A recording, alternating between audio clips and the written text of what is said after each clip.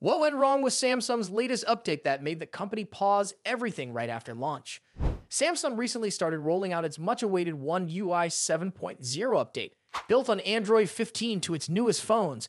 Devices like the Galaxy S24, Galaxy Z Flip 6, and Galaxy Z Fold 6 were among the first to receive it. But right when users thought the wait was finally over, things took a turn. A serious issue surfaced. Some users weren't able to unlock their phones after installing the update. That's not just annoying, it's a big problem. So Samsung hit the brakes and stopped the rollout for everyone. This issue mainly affected users in South Korea, but instead of limiting the pause to just that region, Samsung chose to pause the update globally. That decision made sense from a safety standpoint, but it left many users frustrated, especially those who had been waiting for months. Now, there's good news. According to well-known tech insider Ice Universe, Samsung has already identified and fixed the bug. The company is reportedly restarting the update, beginning with the Galaxy S24 series. This includes the Galaxy S24, Galaxy S24 Plus, and the Galaxy S24 Ultra. The fixed update will now come with a firmware version ending in BUID 9, which is believed to contain the patch for the unlocking issue. At this point, it's still unclear if other models like the Galaxy Z Flip 6, Galaxy Z Fold 6, and the Special Edition Fold will also get the updated version right away, but the S24 series is currently the top priority. The delay in One UI 7.0 had already stretched users' patience.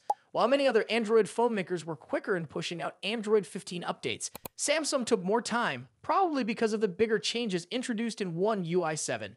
These updates usually bring new features, performance boosts, and improved battery usage, so it's no surprise people were looking forward to it.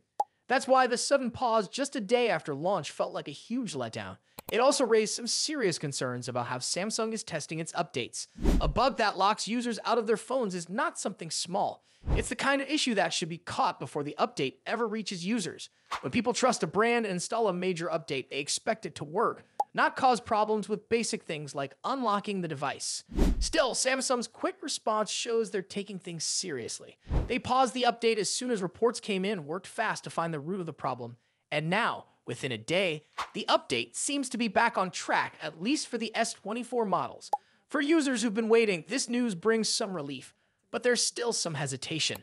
It's always a good idea to back up your data before updating, just in case something unexpected happens again. If One UI 7.0 installs smoothly this time, users can finally enjoy the fresh design changes, smoother performance, and better battery handling that were promised. But what happened here is a clear reminder that even big tech companies can make mistakes. What matters more is how fast and effectively they handle those mistakes. With the rollout starting again, it shouldn't be long before Galaxy S24 users across the globe see the update notification on their screens. As for other devices, we'll have to wait and see when Samsung gives the green light. To stay updated with all the latest Samsung news, fixes, and tips, make sure to like this video and subscribe to our channel.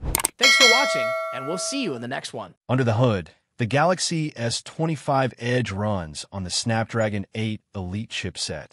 This is the same powerhouse chip found across the entire S25 lineup. Benchmarks suggest it is about 25% faster than last year's Snapdragon 8 Gen 3. So, whether you're gaming, editing videos, or multitasking, this phone should handle everything with ease. It also comes with 12 gigabytes of RAM and 256 gigabytes of storage by default. There might be a 512 gigabytes option at launch, but Samsung has not confirmed that yet. And yes, this phone runs Samsung's One UI 7 on top of Android 15, with all the AI-powered features you expect. Speaking of AI, Samsung has integrated Google's Gemini AI, which powers everything from photo editing to real-time language translation. It can even summarize long articles for you in seconds. Imagine skimming through boring reports without actually reading them. That is the future Samsung is promising.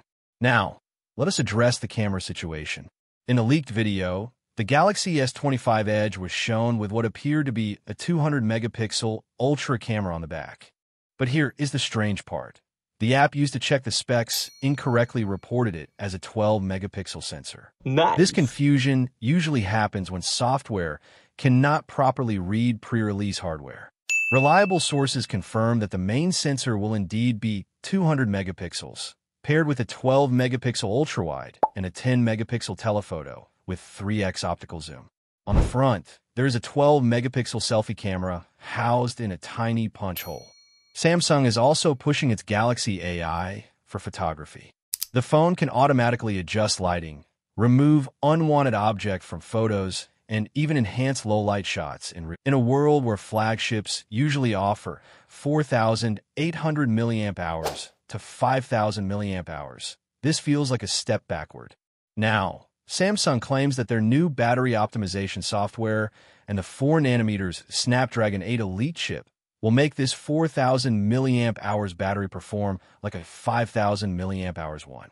But let us be honest, real-world usage often tells a different story. If you're a heavy user, expect to reach for that charger by evening.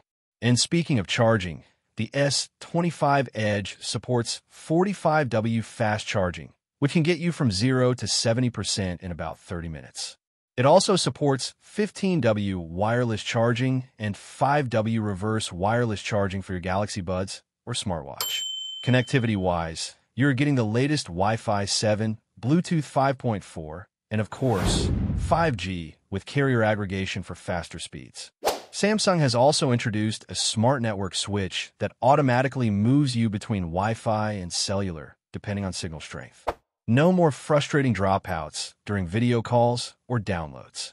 And here is a cool feature, Private Share.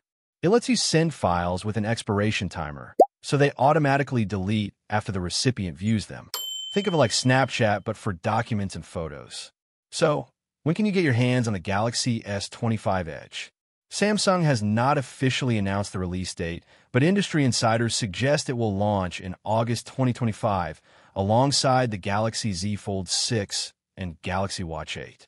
As for pricing, expected to start around $1,099. That places it right between the base Galaxy S25 and the premium Galaxy S25 Ultra. It is not cheap, but cutting-edge design rarely comes without a premium. So, is the Galaxy S25 Edge worth it? If you love slim, stylish phones and can live with a smaller battery, it might be your perfect match. It offers top-tier performance, stunning cameras, and Samsung's best AI features, all wrapped in a body that feels futuristic. But if battery life is a deal-breaker for you, you might want to wait for next year's models.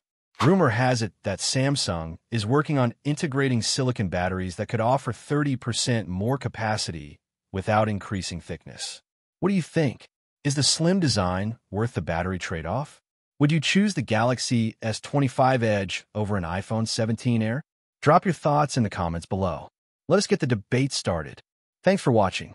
If you found this video helpful, do not forget to hit that like button, subscribe for more tech updates, and turn on notifications so you never miss the latest news. See you in the next one.